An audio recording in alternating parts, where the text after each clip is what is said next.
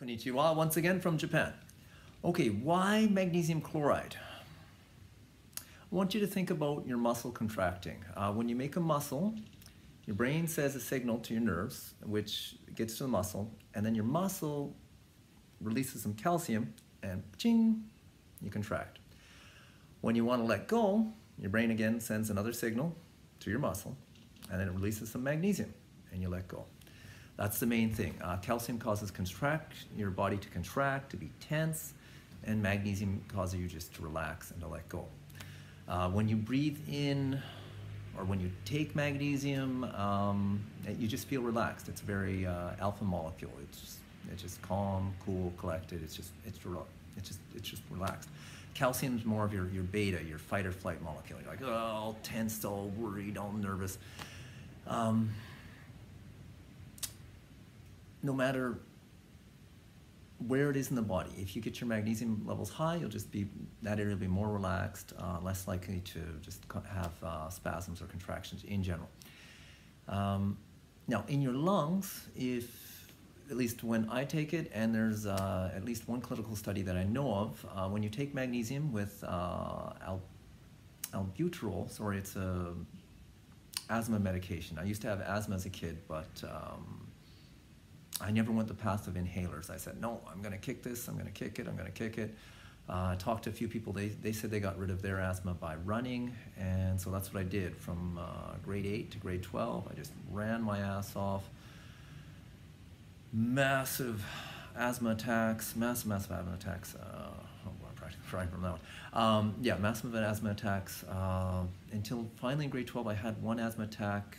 I just ran home and it lasted about 6 hours long, maybe just about 6 hours, 5.5, 6 hours, just cough and wheeze and but I kept coughing stuff up, spitting stuff out, and I had already been doing this for 5 years, and I guess that was sort of a breakthrough. Within a few months of running after that, it was basically gone. It came back one more time, and ever since that point, it's been gone. I've met many people that have ran and they got rid of their asthma through running. Unfortunately, I've met almost as many people that tried that. They tried it for years and years, massive asthma attacks. They think they're going to die. Asthma just sucks, but and yeah, it just didn't work for them. Okay, but anyways, back to COVID-19 here. There's some clinical trials with albuterol and magnesium sulfate that if you mix them together, it doubles the effectiveness. Just again, calcium causes you to contract, magnesium to relax. So when they did the puffer and they added some magnesium sulfate to it, it just doubled the effectiveness. It just really opened things up. Why didn't I take magnesium sulfate, also known as Epsom salts? Partly because I really don't.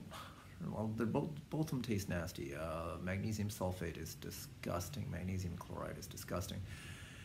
But in general, I find, for me, and I'm guessing most people, you'll have a better tolerance to magnesium chloride. Some people have sulfate sensitivities, and if they inhale magnesium sulfate or Epsom salts, they can have a massive asthma attack, constrictions, all sorts of stuff.